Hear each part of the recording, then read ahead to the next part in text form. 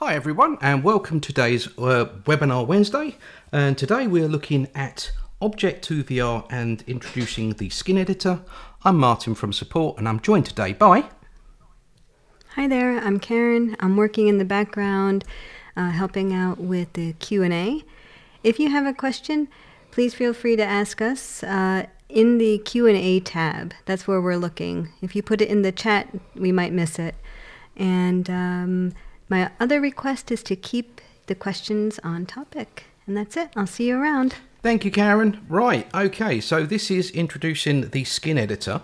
And this is what we're going to build today. Now, working on from the last webinar, we just put the images into Object2VR. This was the images of the scooter. We then used the default skins to produce an output. But what we're doing today is we're going to build this. So we're going to have the buttons to zoom in and out, and you'll see that these buttons fade in and fade out as and when you reach limits and things like that, and a little info box there. So we're mainly concentrating on actions, logic blocks and placeholders, and all will become clear. And what these will also allow us to do is to build us a responsive design like this as well. Okay, so that's what we will do. So with that said, let's jump to it. So I'm going to open up Object2VR, and like before, we opened it up, it came to the welcome screen, but this time around, because we had a project we were working on on the last webinar, I can select that and it now opens.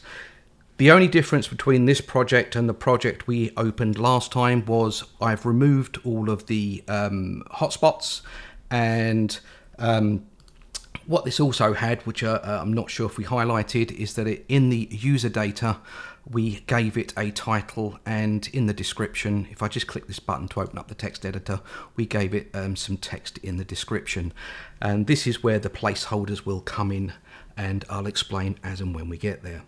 Okay, so this is all about the skin editor. Where do we find the skin editor? Well, it's in the output panel, and here we can select from a various number of skins, but we're going to leave that blank and click the skin button, and this opens up a brand new skin editor window. So what I like to do personally is straight away I'm going to do a Command S.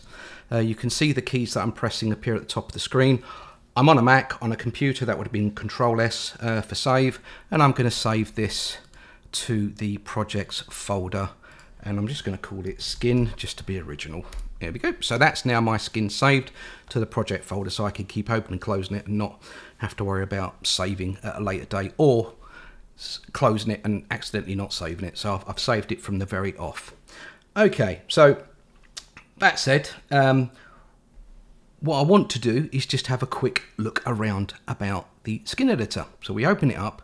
We've got a skin canvas. When we click in the canvas, we've got certain things we can adjust, like the canvas size. The grid is the grid in the middle here. You can use that for centering and locking and whatnot.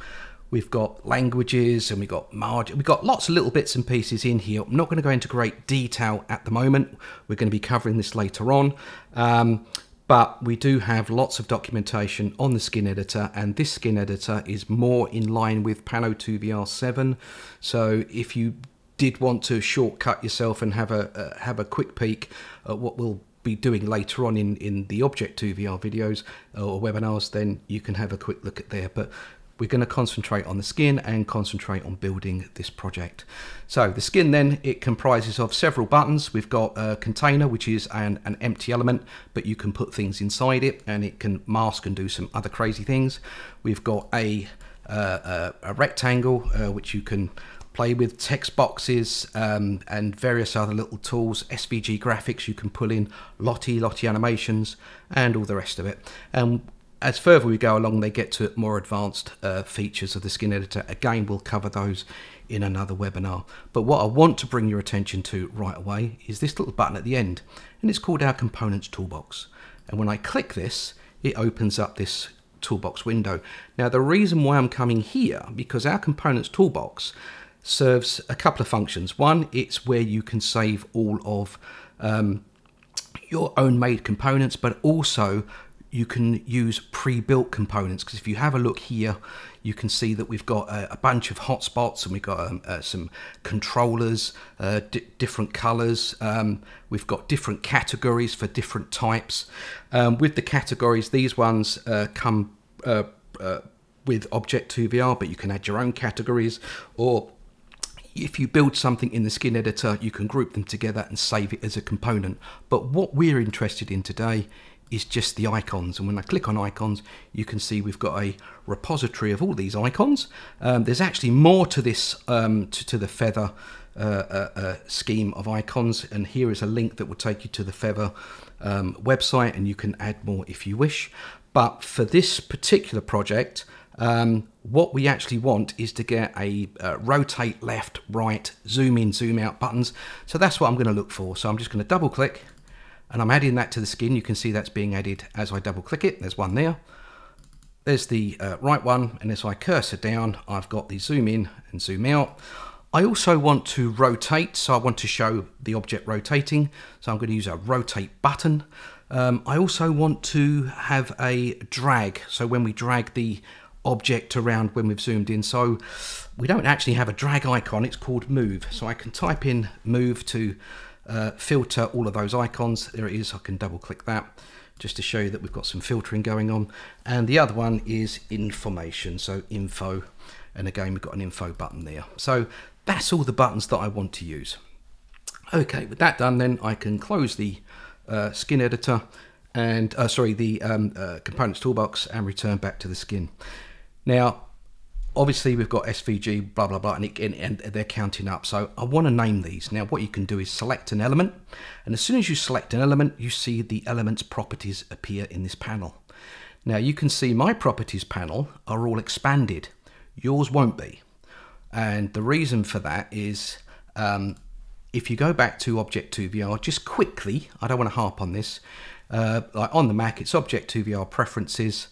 Under the skin I've selected remember open properties panel. On the PC it'll be file settings, then the same thing. So when you open up the skin editor, all of these properties panels will be expanded if you've expanded them. If not, they'll just be all collapsed like that. Okay, so that's just a little tip there too. So if you're like me, we're popping in and out of the skin all the time and you want to see these open all the time, then that's what you'll need to select. Okay, so as I said, when we click on an element, we see that element's properties. In this case, it's an SVG. You can see its title. I can click in here and rename it here. I'll show you somewhere else in a second. We can see where it's positioned, anchor points, size, various things. In here, we can even change the SGV graphic from here, or open up the components toolbox and swap it out there. We can do quite a lot here, but the important thing for us today is we can add actions here as well. Okay, so I said we need to rename this really. I can do it here, but the other easiest way is just to double click in the skins tree and just type it in. So let's just do left, double click, right. This is going to be zoom, zoom in, and we are going to have zoom out, and this will be rotate, drag, and this will be information. Okay, so that's all my buttons named. Right, okay, now all the buttons are all squidged up top left corner, and they're a little bit too small for my liking. If we have a look into the skin editor, we have this button here, which is our skin preview or live preview. So we click that and you can see that they all are squidged up. So this is what it's going to look like when we've created the output, our first output, and you'll see that all the buttons there. In fact, what we'll do, if you like, is do that and that will also show you what we're going to start with as well. So this is it. This is the object, and there's all the buttons squidged up there. So, right. So what we need to do then is set the right size. Now, again, if I click an element, I can set the size that I want. So as an example, I'll do 40. I can use the tab and do 40 and make it a bit bigger. I could do that for every single one, or again, you can select one, hold down the shift key and select them all, and then do for all of them. And then they all become the same size. So you can select all the elements and batch do the size. You can also do the same thing with most of the attributes to an element in here. Okay, now the information button, that I want to live in the top right hand corner. So I'm going to select that and anchor that top right hand corner. Now when I anchor that, you'll see that the position for the X is changed to 600. If I put it back, you'll see it goes back to 0. The interesting thing to look here, or look at here, is the icon in the tree and the icon in the position. It's saying that it's anchored at the moment, so it's at the top pointing down and from the left pointing to the right, so top left. If I move it to the top right of the window, you'll see now that it's saying it's 600 pixels from the right. Now what we have is a couple of shortcuts. If I double click the position icon, the text, it will actually center the element with the positioning. So I've centered it 0, 0 when it's anchored top right. So I can do that, or if I just use the back button, I could just double click on the single icon there and it wouldn't affect this one. I know that didn't really sort of do anything, but I could double click there and it doesn't affect the Y. If I double click the Y, then it does, but double clicking position does both. So let's just change the position for that. There we go. So that's where I want that. It's anchored to the top right, which basically means that it will always stay in that position. If I open up the skin preview, there it is. And if I wiggle it about the skin preview, you can see that it's always remaining that same distance from the top right hand corner. Okay, so what I want to do now is align my buttons. Now I've got two lots of buttons here for desktop and mobile use. Now the desktop is going to use the 4 buttons here and the mobile is going to use the rotate and drag. Okay, now how do we distribute these? Now there's a couple of ways of doing this. We resized all the icons to 40 pixels. So the first one could be at 0, 0 and the second one I could set to 40 and that moves it across one. I could select the next one and select the next one and change all of those. However, there is a different way we can do this. What we could do is the last one would be at 120 pixels. All right, so that's what we're going to do. Call it 120 pixels. Now I can select the bottom icon element and select the top one, and you'll notice that the bottom one is a darker blue. So that's its starting point. And what I can do now is just go to Edit, Distribute Elements, Left Edges, boom, and it does it for me. It's automatically distributed all of the buttons. Now I could have put the minus button or zoom out button a bit further across and it would have evenly distributed them with a gap in between. So that's what it's done. Now what I want to do is actually put all of these into a little container. As I said, we had a container, so that's what I'm going to do, draw a container around it, and I'm going to call this container desktop because I want to use this for my desktop when it's open on a desktop. Right, okay. Have a look at the preview. You can see it's up there. We've still got the other buttons visible, but don't worry about that for the second.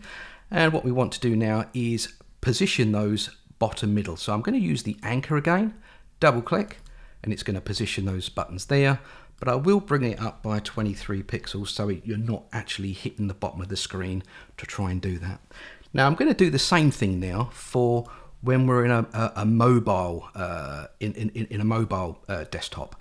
So again, I'm going to select the 2 buttons so I can make them visible in the skin. Anything I'm not working on I can hide in the skin, or I could actually right button click here and lock in the canvas, and once it's locked you can click it and drag it and you won't interact with it. But there you go, so that's what you can do there as well. Okay, so I've selected those. Again, I'm going to select a container, draw the container around it, and call this mobile. So these are, so this is, if you like, the elements I want to watch or see when we have a mobile on a mobile display. And again, I need to reposition these. So again, bottom. This time round, I'm going to double click the X to bring it to the center and just type in 23 here, and that puts them into the same area. Now you can see everything is now in the skin. I'll just unlock that. So you can see everything in the skin. If I hide all of these buttons in the skin, they're still visible in the output. So let's have a look at the skin preview again. That gives us an idea of what it looks like in the output. So yeah, because we've only hidden it in the skin canvas, we haven't hidden it in the output. If I want to hide it in the output, what I would do is select it and deselect visible here. Now when we have a look, those buttons are gone. Okay, if I then select visible, they're back.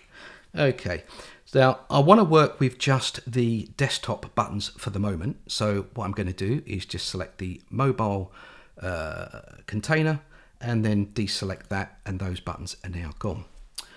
Okay, so where far we got?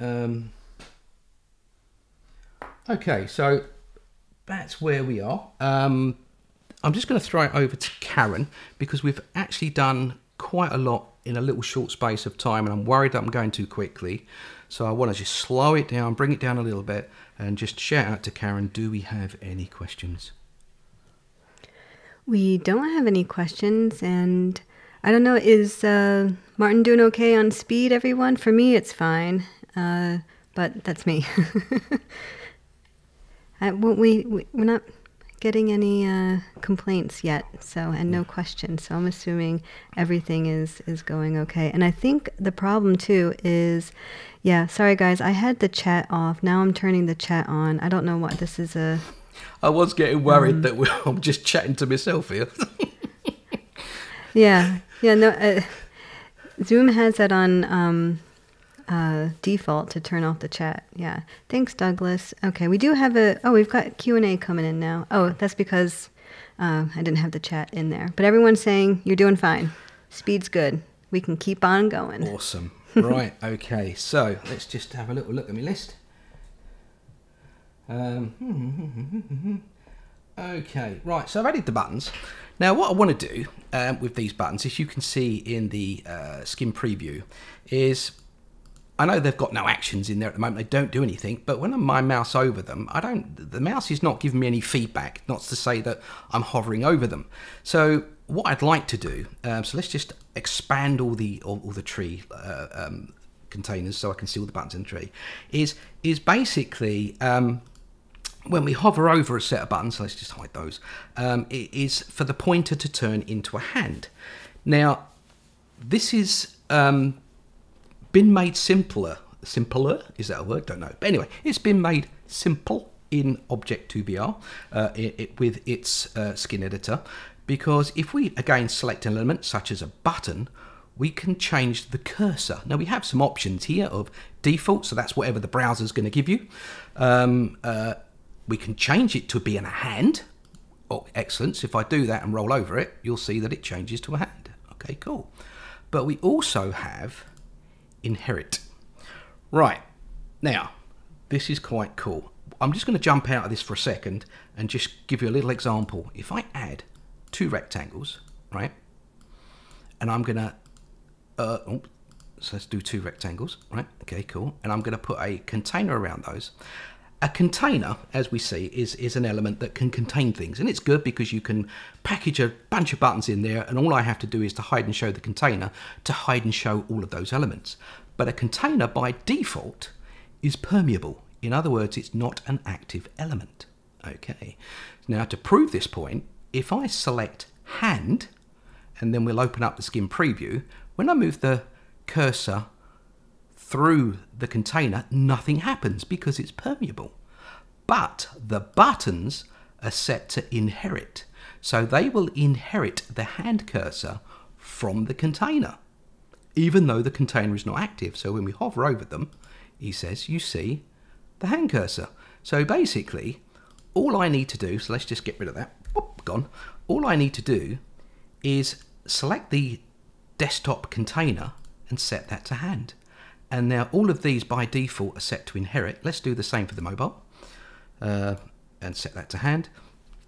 And so let's create this and have a look. Let's have a look at the output. It's going to be a little bit garbled, I think. Oh no, because we hid the mobile ones. And now you can see we've got a hand coming in. Right, cool. Need to do that for the info button as well. So let's just do that information, because that sadly is not in a container, so I will have to set that to hand for a single element. There you go. What we could have done is set individual buttons to hands and some not, if you wanted to do that, but the quickest way is just the parent container, set that to hand, and everything works that way. Okay. Right. What I want to do now is introduce the logic block. Right. A logic block. What is a logic block? Well, first and foremost, where do you find it? Well, it's these crazy looking icons here. Crazy looking, funny looking, don't know. But these icons here, you've got an arrow going up, going down, so yes or no, 1 or 0, logic, okay? And so why I want to do this is not only when we hover into a button do I want the hands, the cursor to change into a hand, but I want the button to expand a little bit, so I want to scale it up. So to do that, the easiest way is going to be use the logic block. So if I select a logic block, it pops open its window, and what I'm going to do here is say mouse over, when that equals true, set it to 110%. There we go. Oh, let's do 110, sorry, not 100, or it'll go into an egg shape. Right, so now when we have a look at the skin preview, you can see it expands. Wow. Alright, so what I can also do here is we can enable a transition. So we turn that on, and I'm going to get the transition time because I want it to expand, transition to expand, like from 100 to 110, but I don't want it to take too long. So I'm going to have 0.4 seconds to do that. And let's just see what that gives us in using the skin preview. Okay, so that's pretty cool. That's yeah, I like that. That's good. Right, now, obviously I can select each one and go through them one at a time. Or what I can do is select the logic block and select copy. Click OK. And now I can select all of the other elements. I'm going to hold down Command. On the PC it would be Control. But I'm then going to select all the other elements that need to expand on mouse over. I can then go to the scaling logic block and click Paste. Now, the one that we just copied had a transitional effect. This one doesn't. So it's saying, you know, there's transitional settings, blah, blah, blah. Do you want to copy them or keep this? Well, I don't want to keep this because these don't have any transitions. So I'm going to copy the transition settings. So now all of those elements will have the mouse over effect. So that was just as easy as copy and pasting. All right. So take your time to set up one the way you want it, and then you can just copy and paste to make that real quick. Okay. Martin, quickly, can you just go back over that output and move the mouse just maybe a little bit slower so we can really get a good look at the effect? Oh, at the output, right? Okay, so there we go. So that's going from 100 to 110%. Here we go. Cool. Thanks. I think it's slower on our end, on our streaming end here. What probably doesn't help is because I'm using this green line around the mouse, so you know when I'm doing a click and a right click, you know, you get this. So you can see the differences, and of course I've got you can see my letters when I type as well. So that might have something to do with it. I don't know. Anyway, so let's get back to this. If you do spot anything, by the way, Karen, or if anyone spots anything, shout to Karen. Karen can shout to me, and I can slow down and do something. So, you know, we have all the time in the world. You got an hour, and yeah. Yeah, and that was just me because I was having a hard time seeing it. No worries, no worries, absolutely. Okay, so so that was the logic block for the scaling. But what I also want to do is with the zoom in and out. Now we can do this with the rotate left and right as well, but the project is it wraps around. So when we go around all of the images at the bottom here, and when we get to the end one, it starts at the first one again. So it's just wrapping around. So there is no limit. But with zoom, there was only so far we can zoom in and so far we can zoom out. Okay. So what we're going to do is add an alpha that when we've zoomed in as far as we can, to give the viewer or the user an indication that they've done that, we're going to alpha out the button. And the way we do that, again, we're going to use a logic block. So we're going to use the alpha logic block. So I'm going to select the zoom in button. As you can see, it's set to alpha as 100%, so it's a solid. I'm going to select the logic block to it. And what we're going to do here is view And I'm going to say can, this is the zoom in button, so can zoom in, right? So it can zoom in equals true. No, I want to change that to false. So when I've zoomed in as far as I can, I can't go any further, so I can't zoom in anymore, I'm going to set that to 0.4. Okay. All right, so let's have a look at what that looks like just on its own. I think it's pretty much self-explanatory with the logic blocks, but if we zoom in, and then when I get to its limit, you can see that the alpha is then kicking in. I can't go any further. So we can zoom out. Well, I can't zoom anything at the moment because we haven't given it any actions, but you can see when I zoom in, it goes, it fades out. When I zoom out, it won't because we haven't set that logic block yet. So let's do that on the zoom out one. So again, very, very simple. Alpha, the logic block to it, and we'll say that on the view, so this is zoom out, can zoom out. Is it true? No, it's when it's false, so I can't zoom out any further. We're going to set that to 0.4.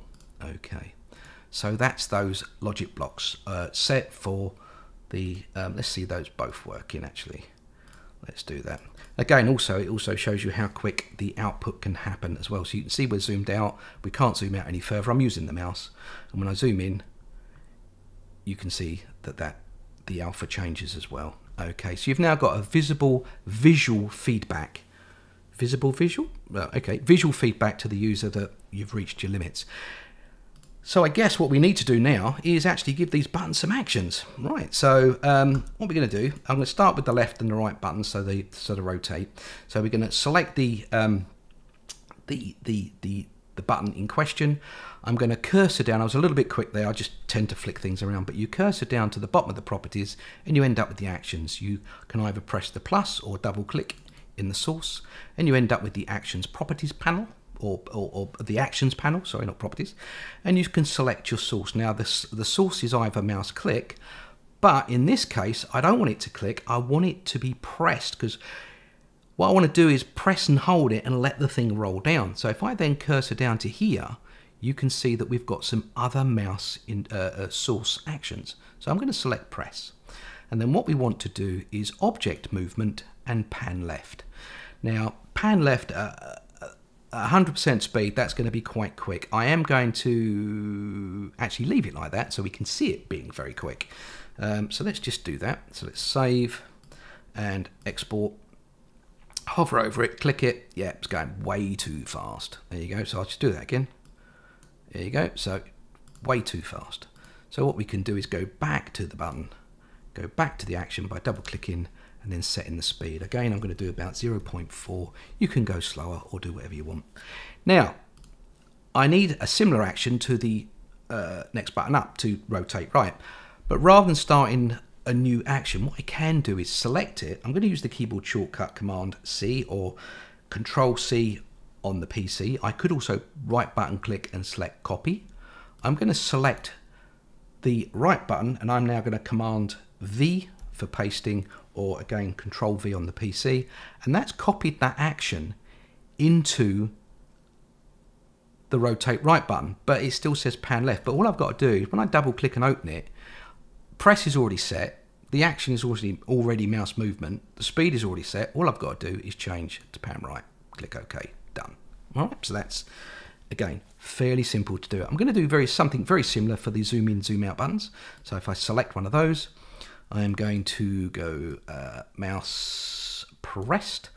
We are going to view, oh no, not view, mouse movement or object movement.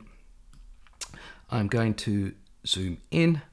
I'm going to leave that 100% because we've actually got quite a lot of zoom, so I want to do that fairly quickly. And again, what I can do is just the keyboard shortcuts, just copy that, select the next one, press paste. When I cursor down to the action, I just then set that to zoom out. All right, and then that's done. So let's just see that output functioning. Okay, so we've got the left and right, and we've got the zoom in. You can see till I reach the limit, and then zoom out. And again, when we get to the limit, boom, it's done. So we've built a nice little interface, and this little interface is for our computer. Now, what I didn't mention at the start, I think I mentioned it in the last webinar, is that by default, Object2VR has auto move mode. In other words, when we're zoomed out and you click and rotate, or click and drag, it rotates. When you zoom in and you click and drag, you're dragging the image around. Now, with this particular controller that we've built, we can zoom in, and if you want to rotate it, you can just use these buttons to rotate it. Okay. Now, on a mobile, as an example, you'll open that up and then you'll pinch zoom. And yeah, you've probably got too many buttons at the bottom there. You don't want to. You want to keep the interface nice and slick, and you want less buttons. So what we're going to do here with the mobile, as we said, the mobile button is going to have, or the mobile interface. So these buttons are going to hide, but on the mobile, what's going to happen is we're only going to have this single button where when we zoom in, we can click the button to rotate it, click it back to drag. We're going to do that in a second. I will throw this open again to Karen. Is there, because we were late to starting with the questions, is there any more coming in, Karen? On the Q&A? No, not yet. But I wanted to address a question by Douglas, who I answered him by typing, and anyone who's listening to this video afterwards wouldn't hear this or see this. So, and he was just curious where the previous webinars are, because you mentioned them earlier. I can show you. And yeah, they are. We put all of our webinars on our website. There it is, under documentation, webinars. Boom. Right. And they're all here. And we only had one Object2VR webinar so far. So if you've missed it, it's okay. You haven't missed that much. But Martin, can you click on that page while you're there? Because it's nice to... We also put the videos on YouTube, but what's not on YouTube are the examples that we're doing in the webinar, and sometimes we even give you content to work with, the project content. And if you scroll down, Martin, yeah, you can also go directly to the different chapters in the webinar, and then of course there's the video itself. You can also watch it on YouTube. Yeah. That's all. And in the meantime, no one has asked any questions, so... I'll crack on then. Yeah. Okay, cool. How's time suiting us? Right, okay. Sorry, I was looking away and talking. I shouldn't have done that, but anyway. Right, okay. So we've now got our controller for the desktop, and what I'm going to do now I'm happy with that, I can hide that. And it will still appear in the output as said. All right, so to stop it appearing in the output, I'm just going to select that container and just deselect it visible. Now, if you're going to do that, remember you've done that, and don't panic on the output and you can't find something because you've turned it off, you've deselected it. Right, so I'm going to now select the mobile controller, if you like, or the controls, and I'm going to set these to being visible so I can see them and we can work with it. Right, okay, so deselect those. The mobile one, select it. Don't know where I was going with that. Obviously not enough coffee. Right, there we go. So there is the mobile controller that we're going to build. And we have two buttons. Now, these two buttons I've stacked. These will be stacked on top of each other. And the reason being for that is one will replace the other. Now, again, this is logic block stuff. So I'm going to deselect visible for both of these buttons. All right. And what I'm going to do is I'm going to select the rotate button, go into its logic block, and we are going to have a look at what are we looking at? Player, and we are looking at view mode. All right, so what we'll be doing is changing the viewer mode. We'll be changing from rotation to dragging it, or drag mode. All right, to move it around, to once we've zoomed in, to drag it around. So it's move mode. So what we're saying is move mode equals rotate, which this is. I'm going to set that to true. So this icon will become visible in move mode, or in rotate. But if we now click drag, all right, I'm going to select its visible logic block, and again with the player, view mode equals drag mode. When that is true, or rather, whilst it's in drag mode, visible will be true. Now we can, even though without any actions, we can see this now working. So if I have a look at the output, there it is. As soon as I zoom, because at the moment it's in rotate mode because of this auto mode that we've got when we zoom in. So there it is, rotate, and when I zoom in, you'll see that it now changes to drag mode. But the idea is that we'll be able to press this and change the mode. So when we're zoomed in on a mobile, I can drag it around. If I want to move it, click on the button, rotate it a little bit, click back and drag it around again. So that's the whole point of this. Now, to do that, what I'm going to do is, or what you could do, but we're not, is again select a button, scroll down to actions and add an action. All right. Now the action for this would be something like mouse click, player settings, and set view mode. And this one would be rotate. It wouldn't be rotate actually. It would be drag mode, because you'll see the rotate symbol to saying that you're rotating, but when you click it, you want to then click it and make it into drag mode. Sounds all very confusing, but you would do one action at a time. However, we don't need to do this at all. And the reason being is because we have 3 mode settings. We've got rotate mode, drag mode, and toggle. Right, cool. So what we can do is forget that, and we can add the toggle action to the container, the parent container. So we can go a mouse click, player settings, set view mode, toggle. That's it. That's all we need to do. Even though the container itself, don't forget, is permeable. It's not clickable. It's an inactive element. But the child elements, these things, are active. They can be clicked. So when you click this, I think the term we've used in the past is actions bubble up. So if I had an action in this rotate button and an action in the container, on click it would then fire off the rotation action and then fire off the container action. All right, but because none of the buttons have actions, it just fires the container action. If I confused you there, I'm sorry, but let's see this working. So let's just do that. So basically the action is a toggle and it's in the container. And we can now do that, you see. There we go. Cool. So if we zoom in, or right, let's just zoom out, zoom in, goes to, we're in auto move mode, but I can now click to rotate and rotate the object, and then click again to move it. So just imagine that being a mobile phone, your thumb's on the button, so you can pinch zoom in and out, and you can do what you're not, but now this button will allow you to rotate where you want to move, see something, say the front wheel, go back to move and zoom into the wheel. So there's a nice little button there to do that for your mobiles. Right, okay, so we've got the 2 control types in the skin, but how do we switch between the 2? Right, well, again, logic blocks, people. This is what it's all about. So let's just have a look here. If we have a look at the desktop container, I'm now going to set that back to being visible, and we're going to give it another logic block, but this logic block is going to be player width. Now, when we click on the trigger, you can see we've got lots of things here. And again, as we progress through the skin webinars, we will cover some, we'll start be covering more of these options. But at the moment, we're going to look at player width. And we're going to say, and if I click on the equals, I'm actually going to say if it's less than or equal to, as an example, 600 pixels, right? If it is, I want to hide these buttons, because I'm assuming a desktop is going to be wider than 600 pixels, so it's visible, right? Because by default, we can see it. So what this logic block is saying is if the player width is equal to or less than 600 pixels, we're going to hide this, and it's going to go, so we can't see it.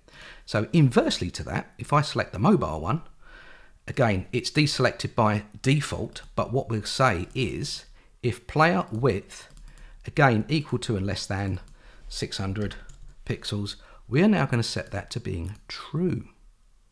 Okay, cool. So as the desktop controller disappears, the mobile one will appear. And let's see that in operation. So this is what I like about the skin preview, is you've got the sizes here, so you can test this. So as I get down to 600, 210, boom, it's changed. There we go. And we can open it back up. So you can now see that all working, and we've now built, if you like, a very simple, but it's now a responsive skin. So on the desktop, we've got all the buttons, and on a mobile, we've just got the one because you can pinch zoom and use your fingers to spin the object around. Okay, so that's quite cool. And let's just take a look at that in the output. Again, the reason why I set 600 because a browser on a desktop doesn't actually, it can't get that narrow. So I've set it to 600 so we can see it doing its business. So, you know, so again, you could use your finger to rotate and zoom in. You can drag it around, but when you can click, you can zoom it, you can spin it around again, and then back to there. So that's our responsive skin that we've built. Okay, so I think we've done quite a bit there. I'm going to shout out to Karen again. Do we have any questions, Karen, before I move on to the next bit? It's all clear. No questions. Okay, all right. I'm starting to wonder now if we've got any people listening. I think they're there. Okay, cool. All right, so that's all done then. So what I want to do now, he says, is we've now got a controller for desktop and mobile. What I want to do now is look at the information button, and this brings us on to placeholders.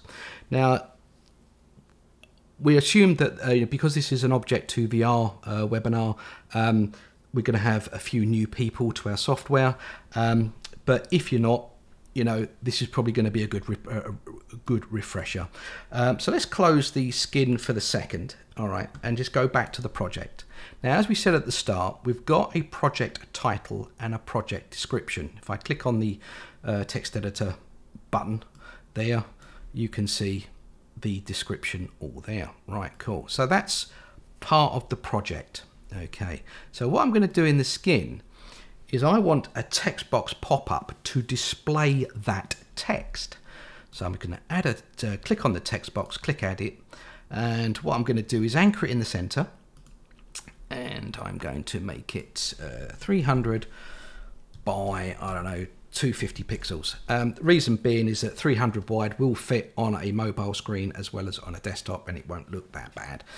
And to center it in the center of the skin editor, all I've got to do is double click position, boom, and it's in the center. Okay. Now I'm going to name the text box to info. All right, so it's an info pop-up. And what we're going to do is cursor down, and you're going to see we've got a tab in the text box called text. Now I'm going to just highlight that and delete that. That's probably more muscle memory than anything else. And what we're going to do is use placeholders. Now there's two ways of doing this. The first way, which I'm not going to use, is you can use the insert placeholder button. So as an example, when I click this, it then tells me what information do I want to grab and display in this text box. Now, I want to display the user data title and description. So I will cursor down to user data, select user data title and click. And this is the placeholder that will pick up and display the user data title.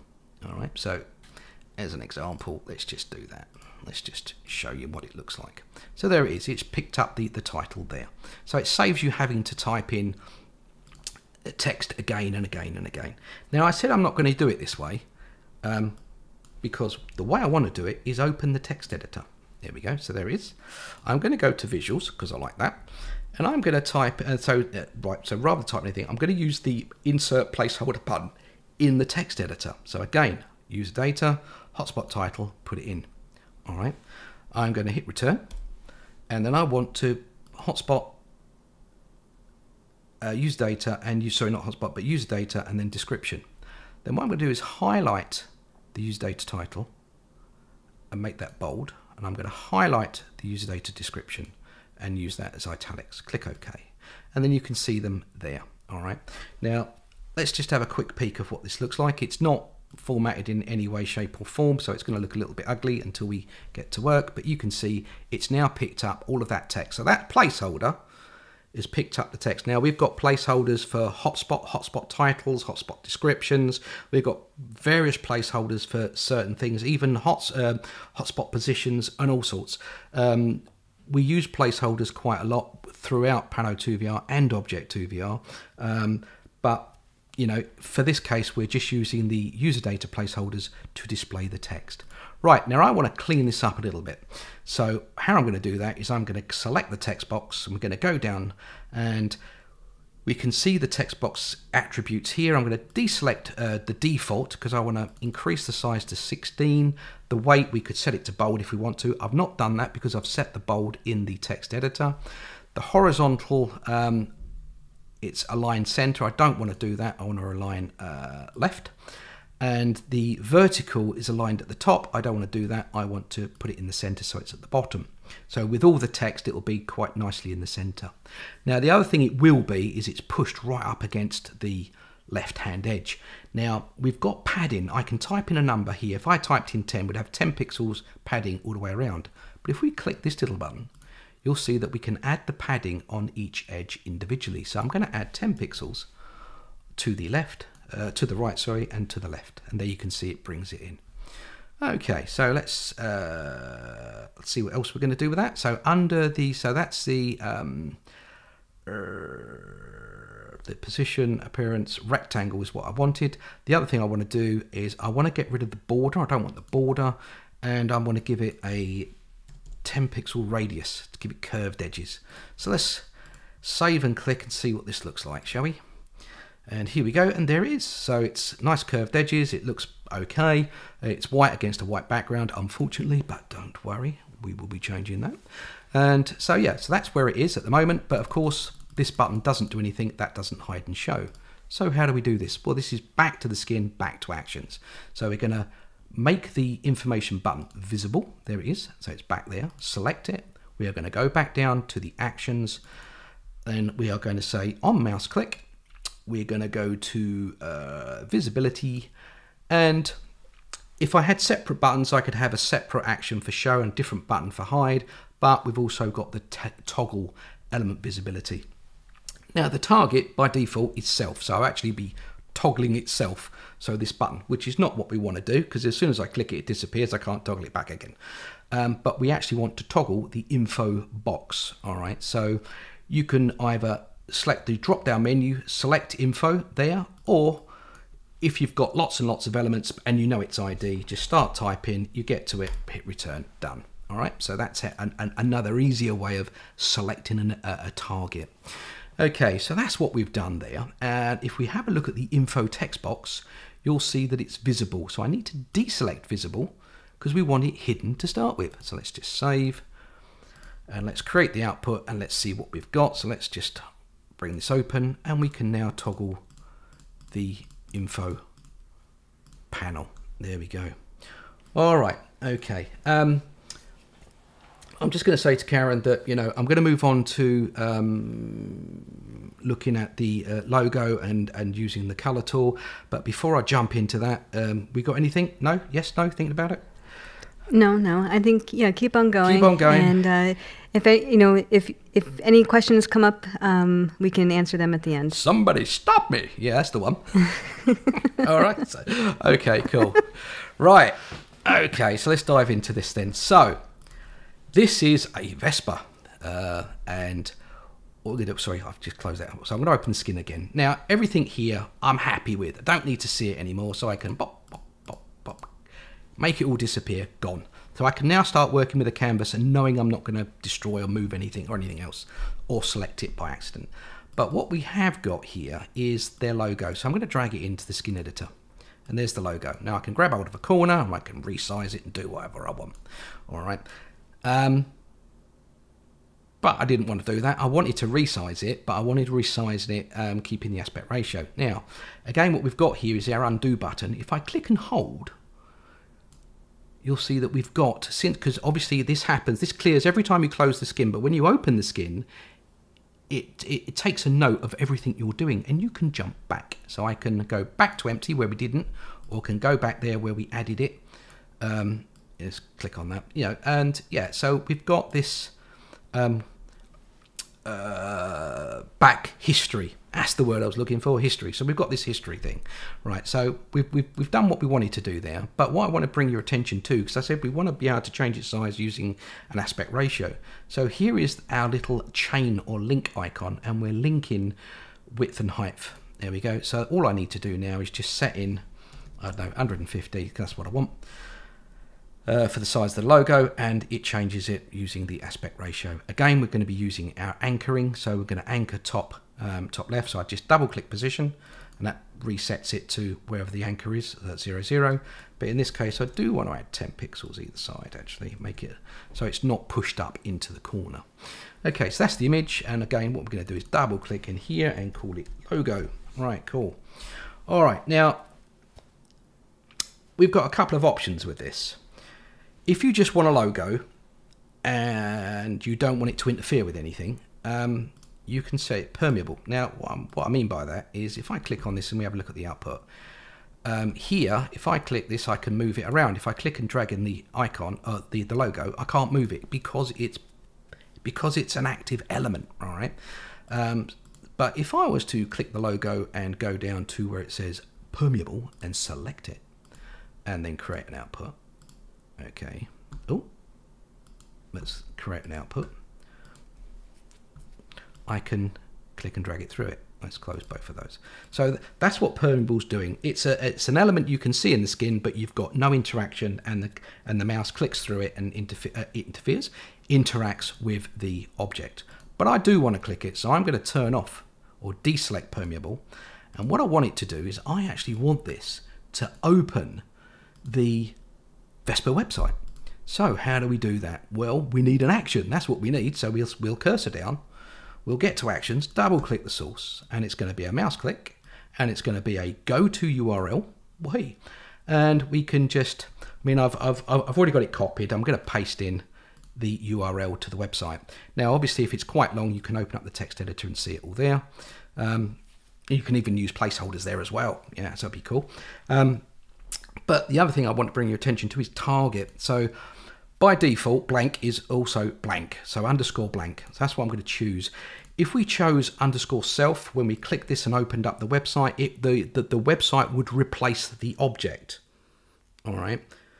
Don't want to do that, because if we use blank, it will open up either a new page or new tab, depending on how your browser is set. So I'm going to leave it to blank. So we click OK, close, save, create output, boom. And when we click that, out comes our web page. Now that didn't do what I wanted it to do, because I wanted it blank, and I probably didn't do that. So let's just select. No, I think you did top. Right, so did I? All right, okay, let's click. I did top. Well done. Right, so I'm going to go to blank, and yeah, so that now is going to open up a new web page, and let's just have a look at that. Click, and it does. Right, so in a separate page, or it could be a separate tab depending on how your browser's set. Okay, cool.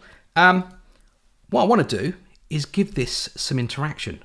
Sorry, tell a lie, not interaction. Well, yeah, I do want to give it some interaction actually. So if we select that, I'm going to create the hand cursor to hand. So now if we open up the skin preview, when I hover over it, you'll see the hand cursor. But what I actually meant to say is we've made this skin responsive. And of course, on a nice narrow screen, that logo becomes quite large. So what we can do again is use the same scale logic block. So I can go to scaling, and I mean, I could just go back to one of the other buttons and copy and paste it, but let's just go through that again. So what we'll say is player width is less than or equal to 600. And what we'll do here, because we're scaling it down, right? So it was so we're scaling down. So let's just make it 60 by 60 pixels. There we go. Or not pixels, percentage. So 60%, rather from 100 to 60%. Right, okay, so let's have a look at that, see what it's doing. And there we go.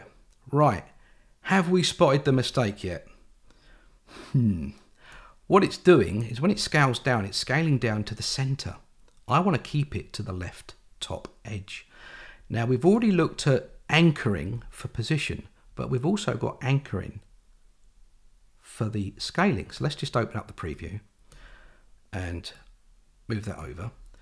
And now if I select top left, you'll see that the Vespa sign goes to the top left. And that's how I want it to be. So that's again, that's a scaling anchor. So that's something that you need to bear in mind.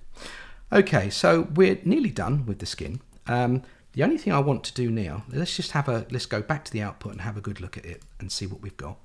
So we've got our Vespa that we can spin it around, we can zoom it in and out. We've made it responsive in the fact that when we make the screen narrower, so on a mobile device everything gets smaller, than the buttons swap out. And we've even got our info pop-up. But what I want to do is I want to color match this. I want to color match the pop-up to the logo, the buttons to the logo. I want it to be, you know, so if this was on the Vespa website with this color scheme on their website, I want it to match it. At the moment it's very monochrome, it's very black and white, and yeah, and I want to color match it. So for that then, what we'll do, now this is going to be the last thing we're doing in the webinar, is going to the skin editor and we're going to the color tool. Now we do have a separate webinar all about the color tool because it can do quite a lot. We're only going to be using a fraction of its power at the moment, but we do have a separate webinar on it that does go into detail. I'm not sure if Karen can put a link into the chat or something, I don't know, but we'll certainly put a link in on the page. But anyway, when you open up the color tool, this is what it looks like. All right, and what it's saying here, or that we're showing black and white. So if I was to select the info button and select the color tool, you'll see that it just shows black. And that's because the SVG is the only color in there is black. And if I click on this little arrow to show, it says SVG stroke black, and I can just change the color from there. Okay, in fact, let's do that. I'll double click, I'll open up the color selector, and what I'm going to do is pick screen color. So I can click, but if I click and hold, I can then drag it out and drag it anywhere I want on the screen to sample a color. So I'm going to sample that blue. All right, so there it is. Whilst I'm here, I know I'm going to use this blue throughout the project. I can click and drag that into my custom colors to use for later, so I don't have to keep sampling that color. All right, so that's that. I'm going to click OK and apply, and that button will now be a blue button. It's a dark blue button, but it's a blue button, and it now matches the logo. Okay, now yes, we can do this per button, but like always, there is a quicker way to do things. So what I'm going to do here is do exactly that. I'm going to select everything that I want to change the color with. So I'm going to click all of these buttons, the rotate button. I'm even going to select the info screen. Now when I've selected all of these elements, I can click the color tool, and the color tool will now list everything that I've selected. Now, as I said, the skin is pretty monochromic, or forget the word, monochrome, that's the one. So it's black and white, and that's exactly what I've got. But if I click the down arrows here, it tells me what's using what color. So I want to make this match the color of this website. So the text background is white. Okay, background element. I want that to be blue. So I'm going to double click this and choose the blue. Okay. The text element text itself is black. I want that to be white, so I'm going to select white. The text element border, well, we're not using that, so I don't have to worry about that. And the SVG stroke color, I want it to be that blue as well. Okay, so that's done. So in one foul swoop, I can click apply, done, close, save, and create the output, and we will end up with a color matched version of this output. And it's responsive. And there you go. That's it for this webinar. I believe we have reached everything we wanted to do. We've achieved all the goals. We've created a fairly basic interface, but has all the important buttons. And we've seen the logic blocks, which again is the first time for Object2VR, where we can make responsive skins. Again, it's very basic because we're starting off slowly. It can get deeper. It can get a little bit more complex, but as you can see, you don't have to. Very, very simply, we've made something that's very acceptable. Okay, that is my last one. As in, that's all I'm going to say at the moment. Karen, do we have any questions? Anything you want to add? We don't have any questions, but I just want to let everyone know I put into the chat a link to the documentation on the color tool, which has a link to a webinar on the color tool, and there's also a tutorial, a regular recorded tutorial. And the webinar and the tutorial are both using Pano2VR, but it's the same tool. Color tool. It's the same color tool. Yeah, same tool. So that's the only difference there. And yeah, no, still no questions. I'm assuming it was pretty clear. And yeah. It's either that or my internet connection's broke, one of the two. Yeah, no, all good. Right, next webinar then. We don't actually have an ETA on this or a date on this, but what we'll be doing is looking at variables and custom properties and some other bits and pieces. We're just diving a little bit deeper and we're adding to this project. And what we'll be introducing is how to build. Once we've covered those, we can then start to look at building our own pop-up hotspots for PDFs and videos and all of those sort of things. Now, of course, in the first webinar, we just added the hotspots and added one of the skins that come with Object2VR. What's important about these webinars about the skin editor is we're building them from scratch. How is time actually? Can I do one last thing? I would say, yeah. Okay. People are still here. They haven't no one's gone away. Because we did get this question. I've seen this question. I'm not sure if we got it in the webinar, if it was on support or somebody else got the question and I overheard it. I really can't remember. But what it was obviously we have lots. We have our own skins. All right. So let's just pick one. Let's pick the Nito skin. All right. And the question was, can I add a logo to that? Now, if I pick that skin and open it, you can see that there's a lot in there. There's a lot going on. Don't worry, we will be getting there. But you can see everything's hidden apart from that one thing, so I'll hide that as well. And someone asked about, can I add a logo to one of our pre-built skins? Well, the answer is yes. So basically, you do the same thing. Drag the logo in. Okay, I'm going to set the aspect ratio, set that back to 150, like we did last time. Double-click the position to anchor it on the top left. In fact, what I'll do is I'll bring it out by 10 pixels either way, so it's not bunched up into the corner. We can call that logo. But and of course, the other thing we can do is add the mouse click, go to URL, blah, blah, blah. You can do all of that or make it permeable or do whatever you want to do with it, as we already discussed. But the only thing that will happen here is because you're using one of our own skins, when you press close to save it, it will complain. It says this skin is write protected, which it is. But what you would do is click OK, and then you could save this. I'm going to save it to the desktop. So let's just put... and we can call it Nito webinar. Click save. I mean, obviously you'd save it to your project folder or whatever, but I'm not going to do that. I'm going to delete it afterwards. But we could then process the output, and then we have the skin with the logo added as well. So the answer to the question, can you add your own logos to our skins? Yes, but the only caveat is you've got to save the skin out because they're write protected.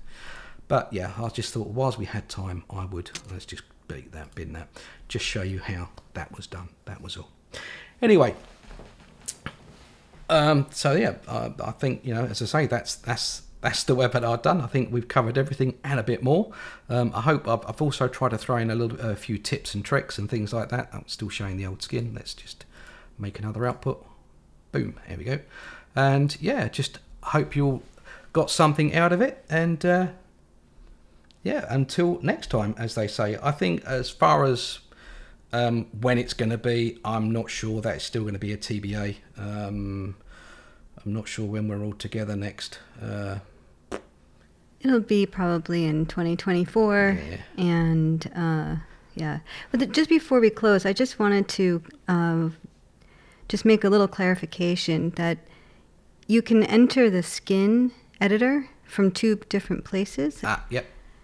And I just want, maybe Martin, you can just do a quick clarification of why there's a skin editor button in the toolbar and why there's one in the web output. Right. You have the ability that you can actually copy and paste elements from one skin to another. So it could be that you're working on the skin in the output, but you can open this skin editor and then go, hang on, let's go File, Open Recent, open the skin. So there's the recent. So there's that skin. So I could put that elsewhere on a different monitor or whatever, and then I can open this skin, and I can either use this skin as a reference for information for a skin I'm working on, or we can copy and paste elements across there. And so yeah, you can have 2 skin editors open simultaneously. So yeah, that's why that's there, unless you can think of any other good reasons, Karen. But yeah, that's that's why. I think, yeah, what's good to know is when you add a skin in the web output, it's associated with that Output. Yep. Yep. Like you can have multiple, excuse me, outputs. And if you create a skin using the one in the toolbar, this is not specifically associated with that web output. Yeah. So you could just build a skin. I mean, you can do the same thing with this one here. But Absolutely. So yeah. I could have opened this as an example. Opened a skin, go to new and open a skin from a different project that had a different set of buttons to the skin I'm working on. So two completely different skins, and then I can copy and paste and borrow bits from each and swap them over or do whatever I want, or just look at it for reference, say, how big did I make that certain container and things like that. But yeah, no, as Karen says, quite rightly so, which I forgot, sorry, you can open up, this button allows you to open a skin and any skin, not just the one in the project you're working with. So yeah, good call. Yeah, there was just something I wanted to absolutely quickly touch on. Other than that, I don't think there aren't any other questions, and I think we covered everything, all the basics really well. Thanks, Martin. Well, thank you to everybody else. And if this is going to be our last one, then I think we will all say to everyone out there, happy holidays or Merry Christmas or whatever you want to call it. But enjoy the season, and we'll see you on the flip side probably. Absolutely. Yeah, I hope so. And so thanks a lot for your attention. Thanks for your questions, and have a good one. Goodbye, everyone. Bye.